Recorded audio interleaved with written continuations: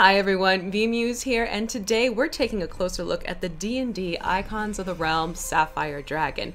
Now, if you caught us on the D&D Live 2020 event, we did reveal this beauty. However, I thought it'd be fun to give you a closer look here on the YouTube channel. So, this is the box itself.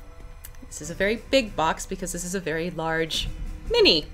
So this is the top of the box. It's kind of a different presentation than some of our other ones. So this is the top of the box. And here is the front of the box.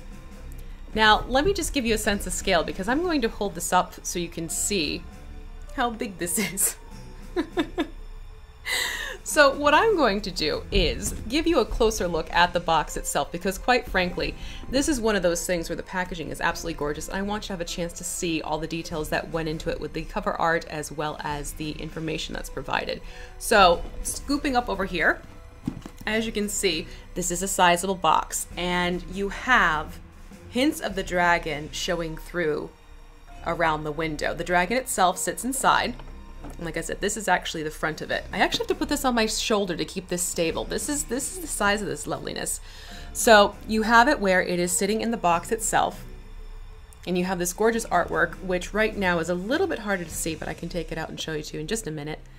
And then if you turn it to the side, you get some gorgeous artwork of the dragon itself.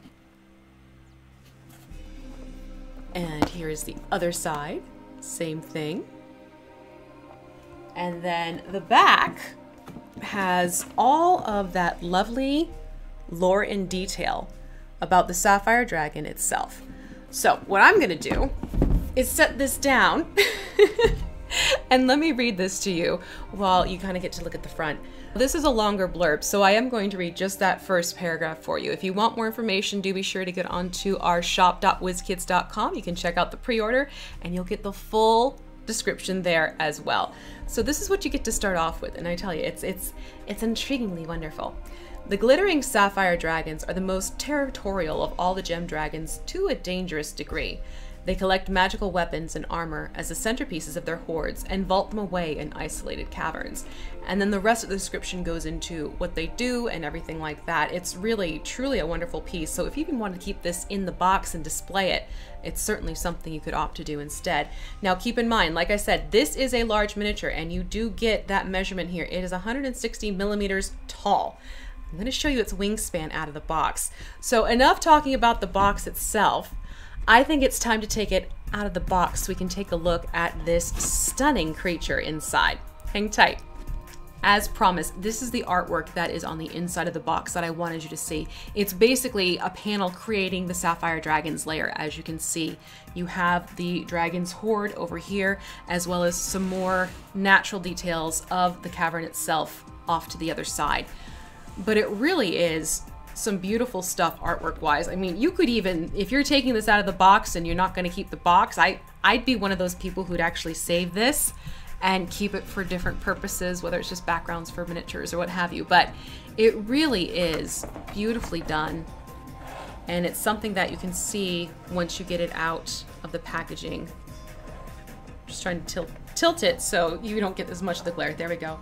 So you can see it really is some gorgeous stuff. That being said, what do you say we take a look at the dragon itself? Okay? So first we're going to take a look at the top-down view of this dragon so you can see its wingspan from the top and also just this lovely curvature that's going on with the mini itself. I truly do adore this pose that is going on for this particular one.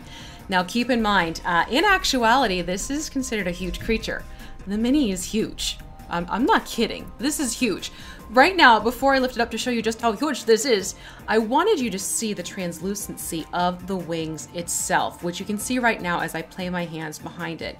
This is one of those pieces, because of this translucent plastic, when you put it up in different bits of lighting, it is going to change and shift colors of blue.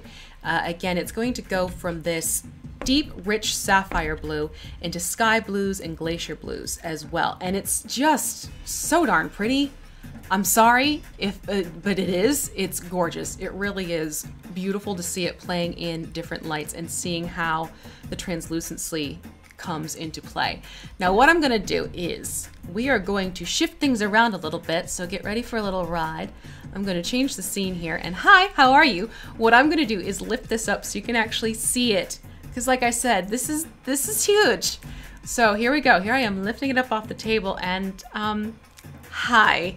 Its wingspan is broader than my shoulders. I'm not kidding. I am holding this up right against me. Let's get it so like, okay, so there you see. It goes beyond my own width of my shoulders here. So yeah, it's a beautiful dynamic piece with the outstretched wings. It really is. And right now what I'm doing is I just want to play around with the lights a little bit with the studio lighting. So you can see how you get the different texture bits on the wings. And you get the reflective properties of the plastic, so it plays like gemstones, like a sapphire gem, really. But, hold on, before I poke my eye out, holy shit. But you can see it really does have a presence to it. There are a couple other points I want to show you, though, that are really fantastic touches to this miniature itself. So if you look at the base, it is a clear plastic base. This is done intentionally. This is not a mistake, or it's, you know, not one of those things where it's like, but why? The reason for this is so that you can actually see, as you can see my hand underneath, you can see your terrain coming through when you go to put this on the table, which is a fantastic thing, because otherwise this would just be a large black circle on your display or on your table, and it would eat up the looks of your terrain. So I think this is a really cool feature that goes into the design work of this Sapphire Dragon. The other thing that I think is super is this rock upon which it's crouched. It really has some fantastic texture and detail in it as well. So it just gives you the sense of you have come across it in its cavern and you are about to raid its hoard, and it is not happy. I mean, really, it's just so much fun. I could honestly sit here all day and just kind of keep spinning it around so you could see. The other great thing is that you get these cool little details, like you get these sparkling effects, again, to nod to the fact that it is a Sapphire Dragon, the whole gemstone factor. And I really just think this pose is absolutely wonderful. It's super dynamic. You have the tail wrapping around the stone. The way it curves its neck is wonderful. So you can pose this around so it has a cool look to it. But that, I'm trying my best here to make sure I'm getting all in frame too. It does give you a sense just how huge this piece is. And then don't forget, what I'm going to do at the end of this video is make sure we have stills of this loveliness for you to take a closer look at it. But for now, as you can see, and look at the way, like, see, you can get the blue. It's so much fun. This is the D&D Icons of the Realm Sapphire Dragon to celebrate 45 years of D&D. It is truly a magnificent piece. Whether you want to keep it in its box, whether you want to put it out in full display, that is completely up to you. All options are fantastic, if you ask me, because of the gorgeous artwork that is on the box itself and because of the dynamic features that go into this miniature in and of itself. Do be sure to check out the description below. I'm going to make sure you have all those relevant links so you can check things out and get your pre-order in today. Make sure you do that. Again, releasing August 2020. And don't forget, while you're here, very easy to do, subscribe and make sure you hit that notification bell so you know when more videos that are taking a closer look at our products come out for you to enjoy.